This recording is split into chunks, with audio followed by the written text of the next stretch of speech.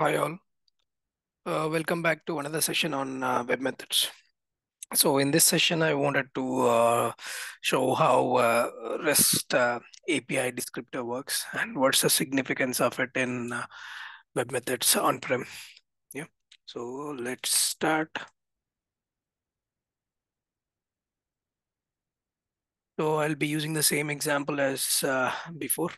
So here we have used the same for URL alias example, right?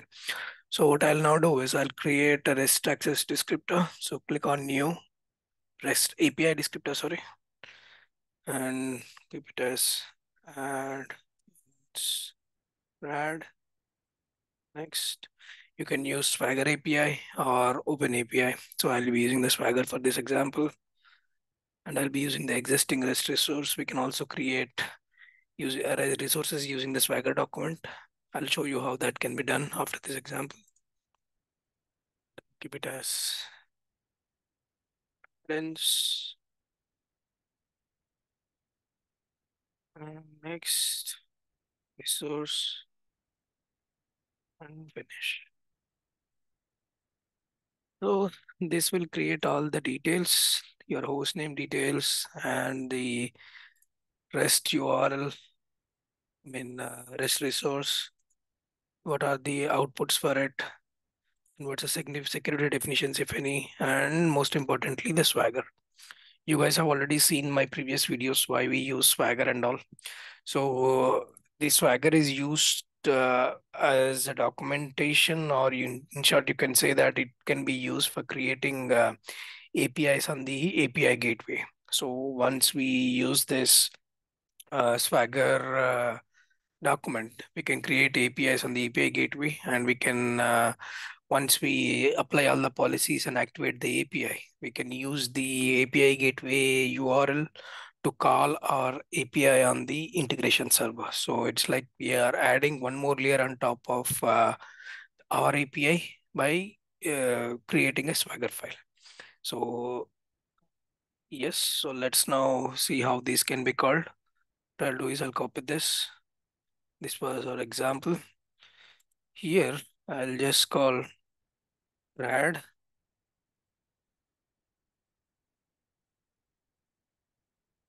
copy and rad.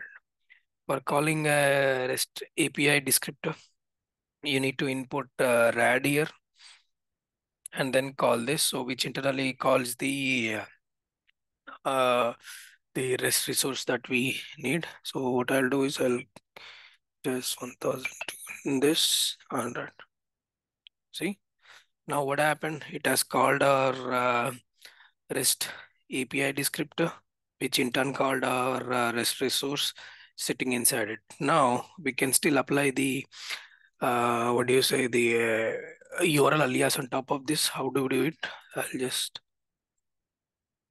copy this thing and copy and name it as add our old friend, and go to settings, URL alias, add, and this, and that's it. We are good to go.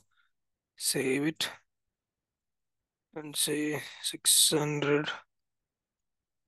Sorry, was that 700 and 300? You need to get it as 1000. See, this is how you can create REST API descriptor and then call the REST resource from it. Now, I was also saying that we can create the REST resource from using the Swagger file. I've copied this anyway. So what I'll do is I'll delete the folders, these three. Okay. Now what I'll do, I'll just click new and just create REST API descriptor and say it as add and rad. Click next, and I'll use Swagger here. In the previous example, we use the existing REST resource, but we don't have anything here. You can click Swagger, click next, and finish.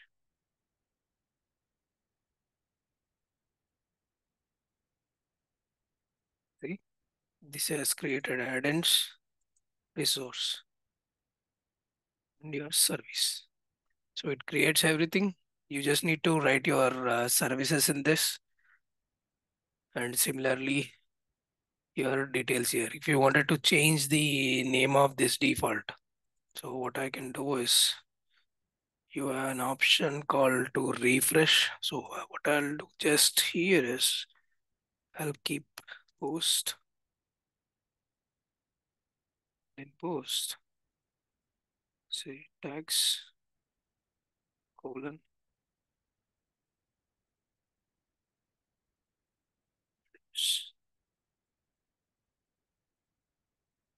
That's it. So this is done. So let me refresh this rad. Look for it and refresh. Okay. So I'm going from the same source. I'll say no. It is refreshed. Now if I go to my descriptor, see the name got changed. Previously it was a underscore default. Now it got changed to add-ins. And this is add-ins rad. Yeah, add-ins rad. So once we got this add-ins created, we can change the service name here. So I'll just change it as add-ins. I'll say update usages.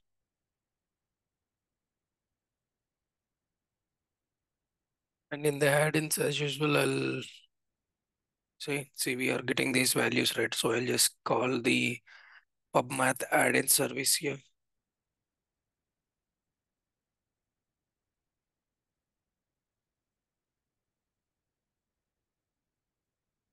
And once the mapping is done, I will map the value to this thing. And at the end, I'll say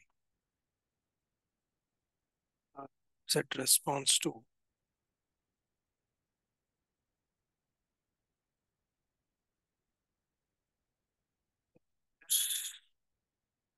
content type is text slash name.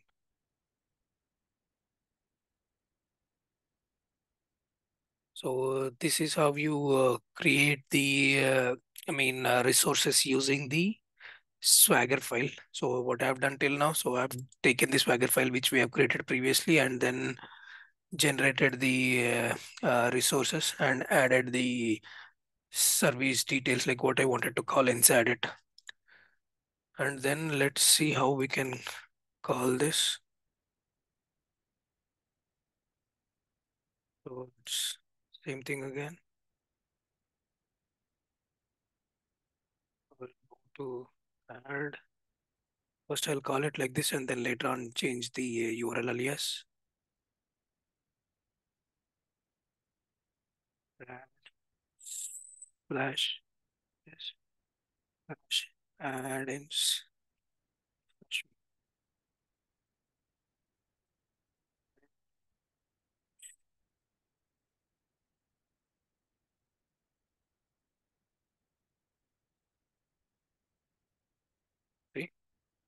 This is how we created. Only change we see here is here we are saying that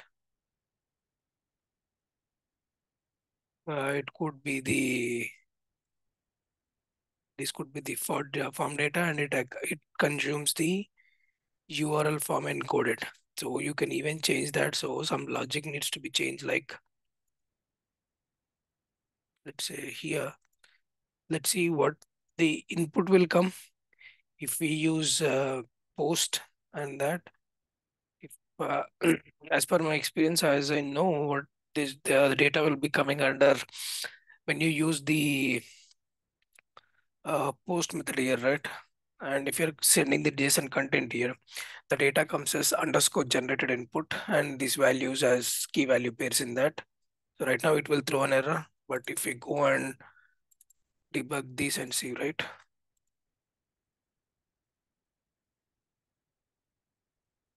Debug this.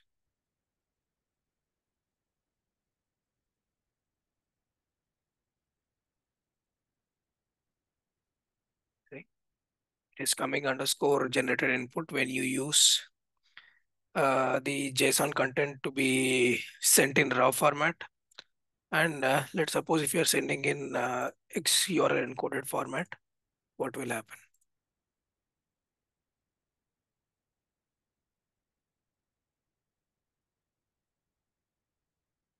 Save.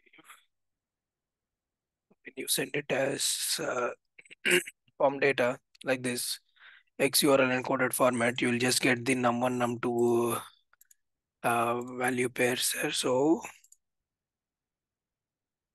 now if I go here, click restore and save, debug as,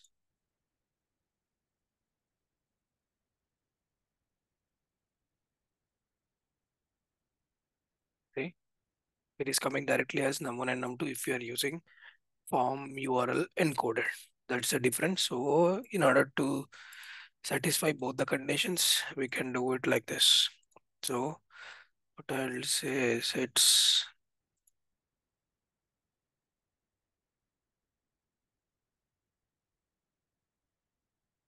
just coming as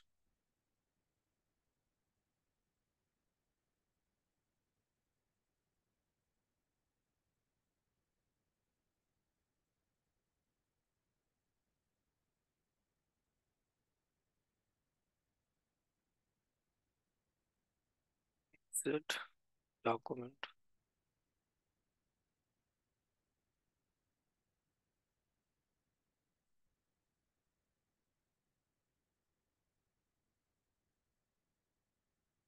See,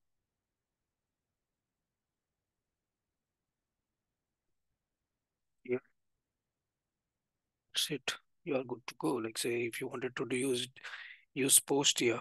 So let me change it back to save.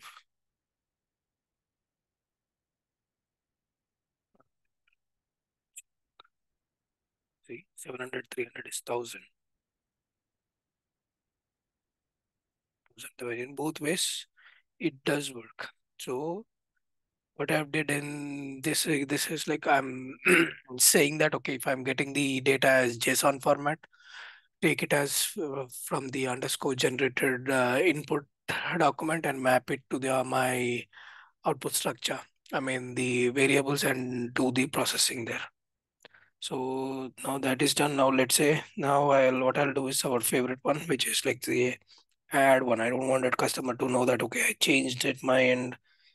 I want you to change. So here I'll go and just change this to add, save changes, come back here. See, this is done.